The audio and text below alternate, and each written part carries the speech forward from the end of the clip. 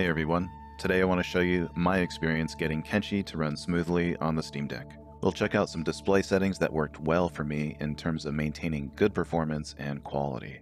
We'll also take a look at the button layout and tweaks for the Steam Deck's main controller editor. And lastly, we'll talk about the overall gameplay experience. Hopefully I'll give you a good general idea of what it's like to play Kenshi on the Steam Deck. First up, I want to talk about performance. The default settings seem to work pretty well for Kenshi on Steam Deck.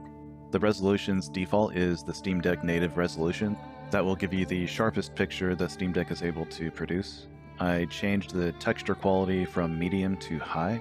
I left the terrain chunk size on small, which is the default, and I believe that gives us the best performance.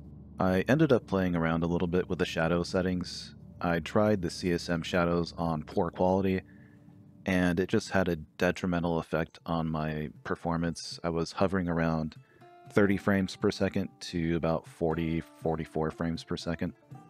And in turning off the shadows completely, it boosted my performance where I was consistently seeing a locked 60 frames per second, and every so often as terrain would load in, I would see a performance hit, but only temporarily, and I'd soon be back up into the high 40s to locked 60.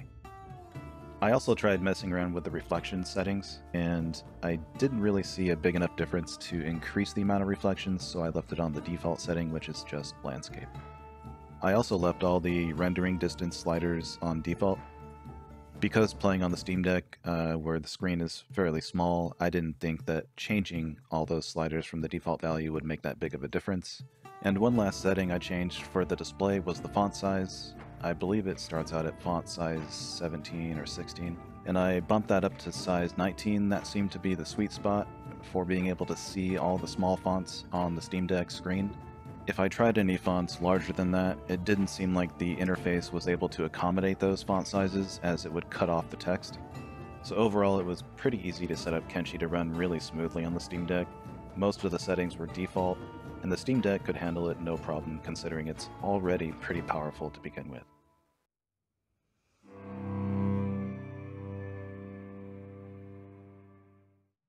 Alright, next up we have control settings, and we're going to tweak a few buttons. Luckily for us, the default control layout is not terrible. Most of the buttons that are defaulted to their current settings are fine, but I am going to change a few settings that I thought were really weird and wonky. Page up is L4. I don't want that to be page up. This is really funky. So after some mild confusion on my end, I was able to change the L4 and L5 buttons on the back left grip.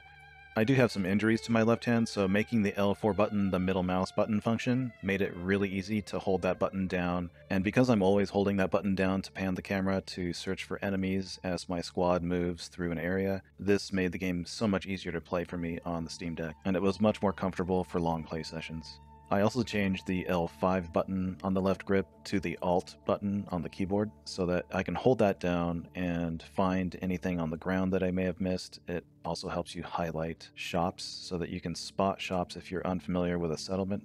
And just a couple other miscellaneous items I changed. I switched the push function on the left trackpad to a screenshot function just because I do take a lot of screenshots. I changed the right grip button R4 to the shift functionality so that it's much easier to choose specific groups of characters within a squad.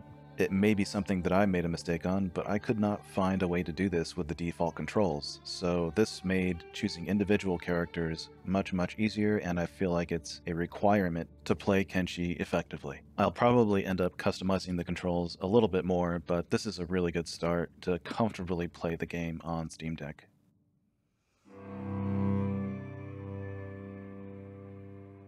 After getting everything set up the way I liked and getting everything comfortable to control, my experience playing Kenshi on the Steam Deck was mostly positive, but I do have some nitpicking that I want to talk about.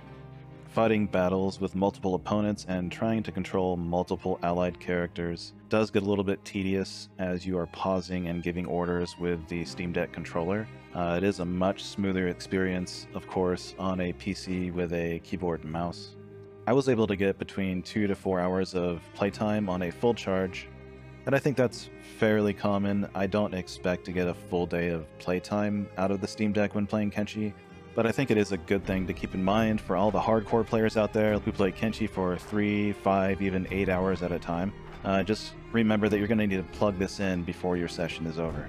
One other nitpick that I want to bring up, and I believe it does come with the territory with these kind of games on Steam Deck, the screen is pretty small, so most of the time your characters are going to be little tiny dots on the screen.